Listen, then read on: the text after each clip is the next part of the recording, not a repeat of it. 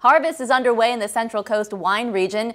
New technology is being used to pluck the grapes from one small Paso Robles vineyard. Winemakers tell KSBY anchor Christina Favuzzi it's a sign of a challenged and changing industry. The grapes in Paul Hoover's Stillwater vineyard are ready to be harvested.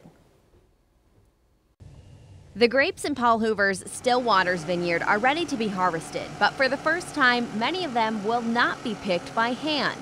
My joke is the machine is ready to go to work every morning when I get there. After 25 years in the wine industry, Hoover is turning to technology in the wake of the agriculture industry's labor shortage. It was getting to where I was just so concerned that with the time it was going to take our country to somehow figure out immigration in the workforce in California, I was just more and more anxiety. He spent about $120,000 on labor last harvest. He says this $300,000 investment is already paying itself off. It can basically do what 10 guys can do in a full day in about 2 hours. At 60 acres, Stillwater's is one of the smallest vineyards in California to be harvested with one of these upLynk machines. Critics question whether a machine can pick as meticulously as human hands.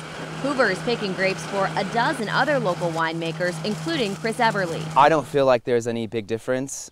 Sometimes when it comes to whites, you would prefer hand picking, and I would as well. But with reds, absolutely, I see no difference in quality. Everly has harvested grapes around the world. Australia and New Zealand is probably 90–95% machine harvested, and they have been for decades plus. So I think the way that labor's going and the shortages and the cost, this is the way it's going to go. Plus, Hoover says the machine will help him make better wine. One of the biggest winemaking secrets of this machine is it'll pick the fruit at the right temperature.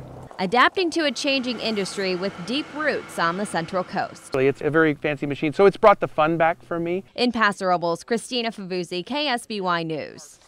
And Hoover says he's already getting requests from other winemakers to pick grapes for next year's harvest using the machine, and expects other local vineyards will be using a machine like his by this time next year.